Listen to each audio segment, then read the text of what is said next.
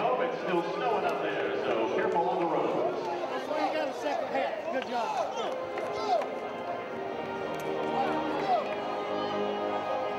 Bad taste in my mouth, man.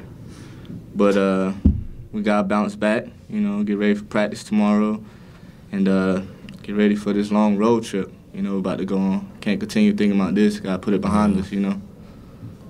Definitely gonna come back hard in practice, and Akeem said we're gonna move it forward. I think we had a chance to win the game there in the last 3 minutes and just could not finish it out, and that's a frustrating thing. And you know, you look back, there's 100 different plays that you can look at.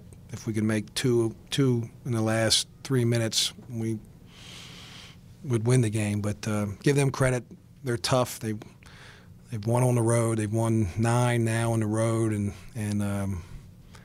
that may be the best in the country at winning on the road. But proud of my team. We score points on them. You know, you outscore them. You score 15 threes to 1 and you lose. You don't see that too often. But the points in the paint really hurt us. Their physicality inside.